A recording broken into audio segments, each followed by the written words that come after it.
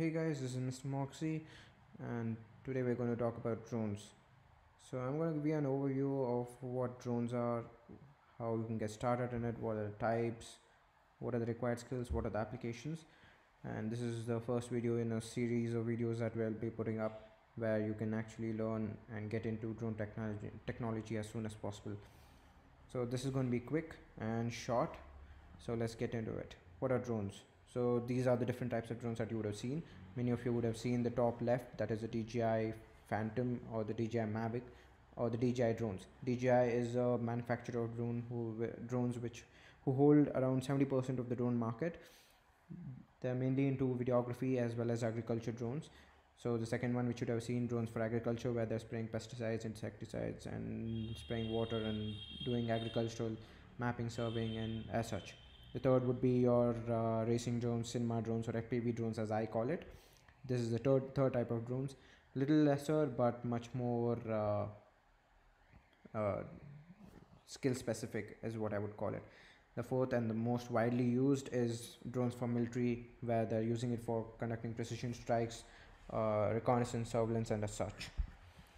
Let's move on to types of drones. Okay, so what are the types of drones? First is the middle one, which you see, that is the multi-rotor, where there are multiple propellers, multiple motors. A quadcopter which has 4, a tricopter which has 3, hexacopter which has 6, as such. So that is a multi-rotor. Second is your fixed wing, the one to the top right.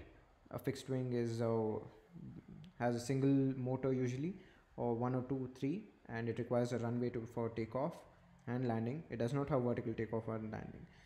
And the bottom right, if you see, that is a single rotor or a helicopter type of a drone, where it can take off vertically, and it has another smaller propeller at the back tail end, which you see that would control your turning.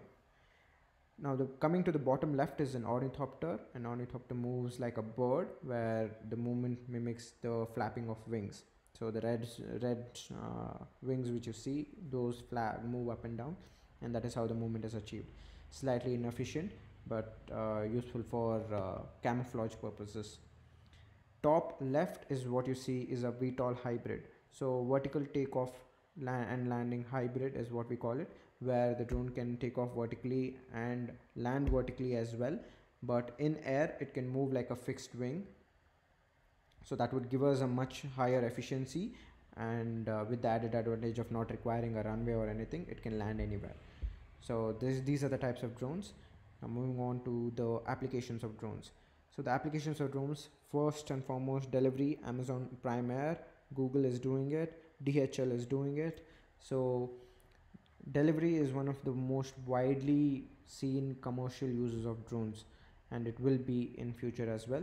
The second would be military, where the military is using it for surveillance, reconnaissance, conducting attacks, infiltration, and so on and so forth. Then would be your agriculture, where mapping is happening, agriculture spraying pesticides. It's all of those applications. Then would be your surveying and mapping, where civil engineers use drones for finding out the dimensions of building or generating a map of the entire building, a 3D figure, and as such. Then would come your cinematography, where drones are being used in movies and all of that. Then would be your police drones, firefighting, first responder drones, where for the safety of women, for the safety of people, and drones being used for first response, where people cannot go as well. Then drones used for fighting fire as well. E-hang drone, you can check it up, where they launch a canister from the drone into a building, especially useful in case of high rises and apartments where fire engines cannot go. And last case would be the DRL, or drone racing and freestyle. So the bottom what you see is the drone racing league drone. So drone racing and freestyle is also an application of where drones are being used. It will become a major sports as we go ahead. Okay, moving on. What are the required skills that you need to get into drones? The first and foremost is electronics. You need to have an understanding of what electronics are there, what are the different components that you'll need, and all of that. Second would be your IoT. Depending on your applications, your sensors would differ, how you would integrate them differs, and all of that. Then would come programming. A basic understanding of programming is required, but most of the GUI and an interactive software is already available, where you just have to select what you need and it would do the job for you. Then an important thing would be piloting.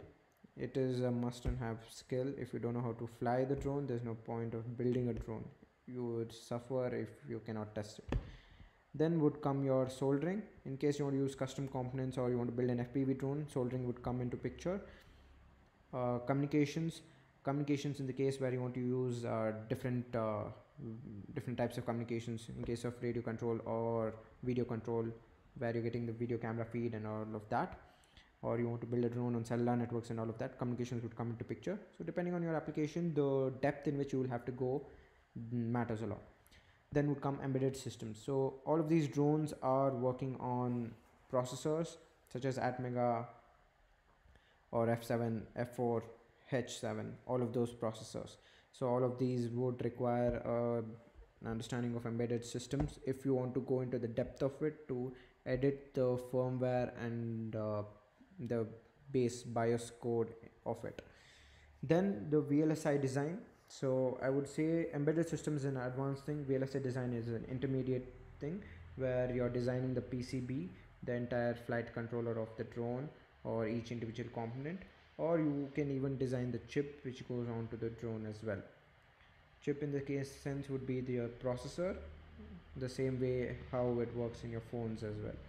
Now aeronautics, based on the application, the depth in which you would have to go would vary. Aeronautics would refer to the design of the propellers, the airflow, where you would have to use ANSYS analysis softwares and all of that.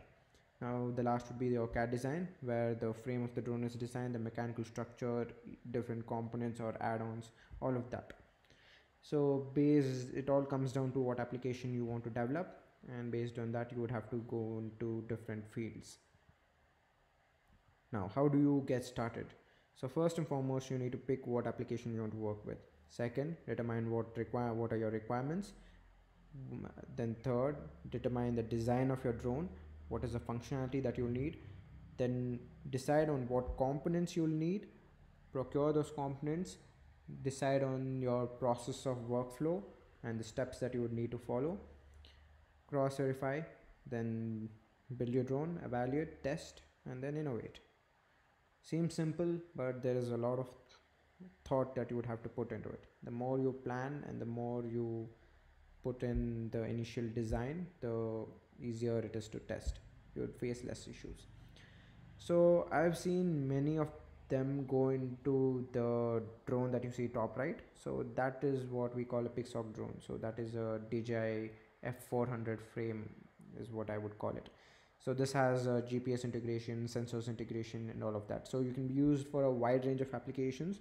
So if you're going for a more commercial or industry side of it, or developing for a particular problem statement, that is what you would go into. But on the hobby side, where you want to go into cinema or videography and racing, freestyle, and for just for the fun of it, I would suggest going into FPV, which is the first drone which you see here.